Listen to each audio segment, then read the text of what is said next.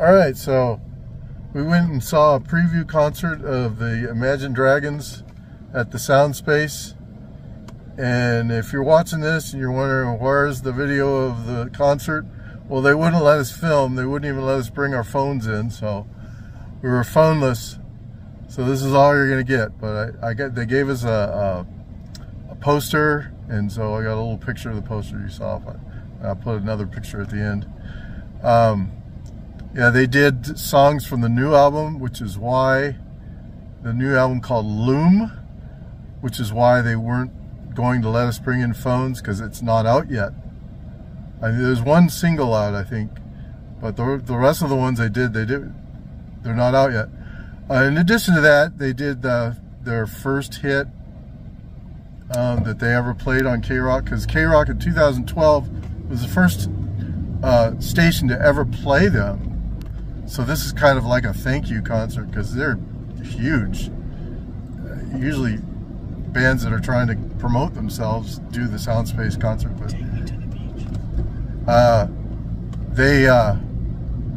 So they did songs from the new album, and then they gave us a little bone, threw us a little bone, giving us Believer at the end.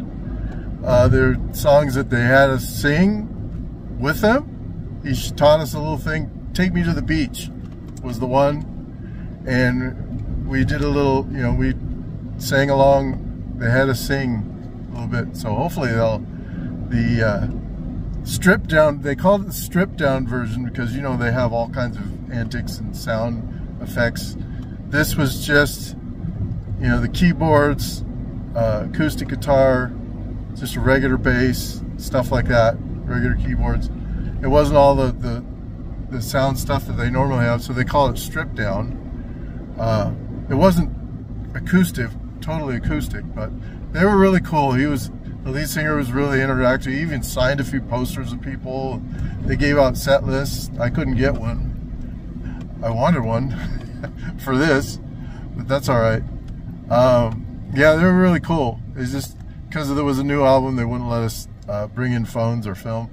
Like, there's one kid, like a 13-year-old kid, her grandmother had to bring the phone, take the phone all the way back to the car because she had her phone.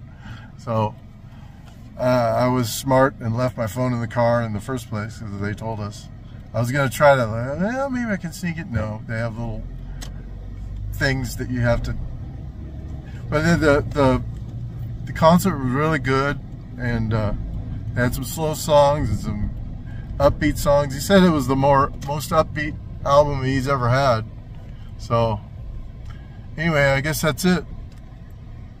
Anything else? He also said it can be downbeat too, so it's like a bipolar album. Yeah, he said it was a bipolar album. I guess they're kind of that way anyway.